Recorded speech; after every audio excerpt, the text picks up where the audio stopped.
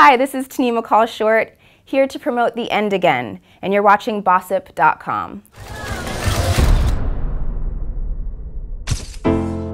It was actually a screenplay written by an amazing writer. Her name's Felicia Pride, and I have to give her all the credit in the world. She wrote an amazing screenplay, and it was already, done before, everything kind of happened.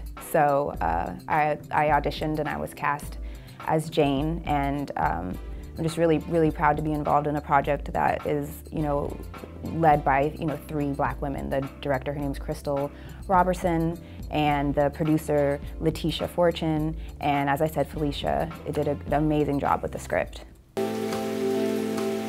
didn't have any reservations about playing this role because it was already in existence before, anything had happened. I was cast in it first, and so we were doing a lot of chemistry reads for me, and we were having a hard time finding, a good Joe. That's when, they asked if Columbus would play it, and he agreed, and so there you have it.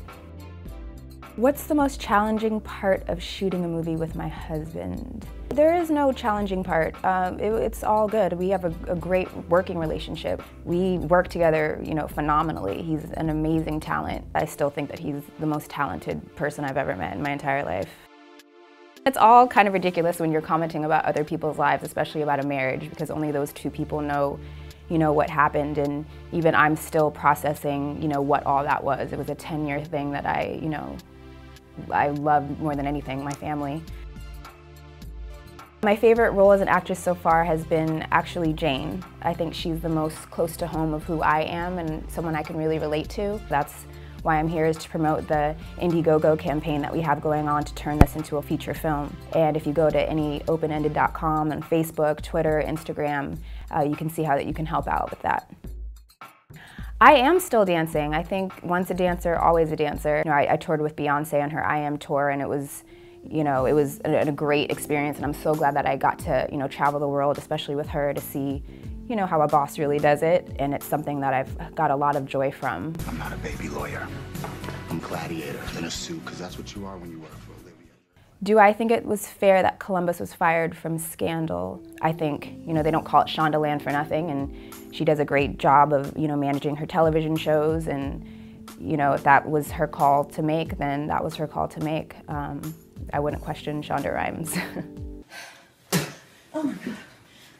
Oh my God, bitch. What are my thoughts about the footage that came out about Tilly Key? I didn't really have thoughts at first. I mean, it was just an emotion. I was hurt. It's like having a 1,000-piece jigsaw puzzle and you have, 2 connecting pieces on the corner.